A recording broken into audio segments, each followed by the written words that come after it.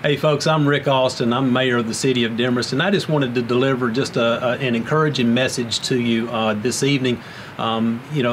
This is a time period that's been stressful for not only our community but for our nation and for our world. And we certainly live in uncertain times, and you've seen a lot of messages from a lot of people. But one of the things that I want to do is I want to encourage each one of you with a positive message.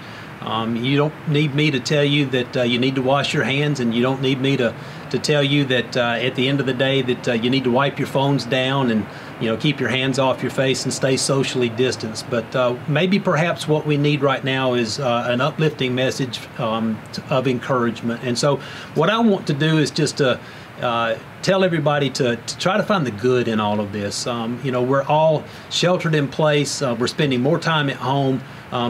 Perhaps we're doing things a bit differently. Maybe there's an old hobby that you haven't picked up, or a book that you've been intending to read, or something along those lines. But find the good in all of this. The other thing is that we're not certain how long that this is going to last.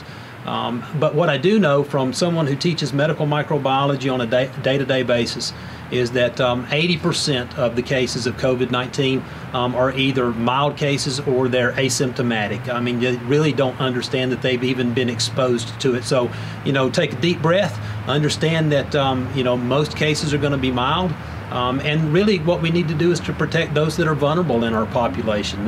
Let's take care of our elderly. Don't necessarily have to go check on them in person, but give them a phone call. See if they need something as you make a trip to the store. Love on your family just a little bit more. Find something to do that gets you outside. We do know that vitamin D is a great vitamin that improves our immune system performance. Getting outside and in the sunshine is always something that lifts people's spirits as well. Again, we don't know what's going to happen. I can tell you that the city of Demorest has a great public safety group in both our fire department and in our police department. They are well prepared to handle anything that comes our way. I trust them explicitly, and our community is blessed to have them. And so, be encouraged that the city of Demorest is going to continue to operate. We're going to continue to give the same types of excellent services that we have in the past. If you're in a situation where it's financially hard for you, and we know that there are a number of people that have been impacted negatively, I want you to understand from me that the city of Demorest is here for you, and all you have to do is pick up the phone and let us know. We're going to make sure that your services stay on. There's not a more important utility than water, and we're going to continue to make sure that that flows. Just give us a call, and we'll do our best to do our part to help you through a very trying situation. And I want to leave you with this.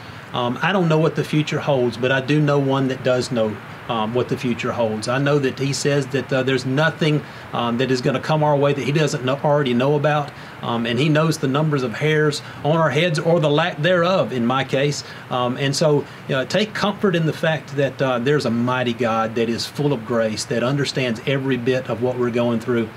Pray for our community, pray for our country, pray for our world, pray for the leaders.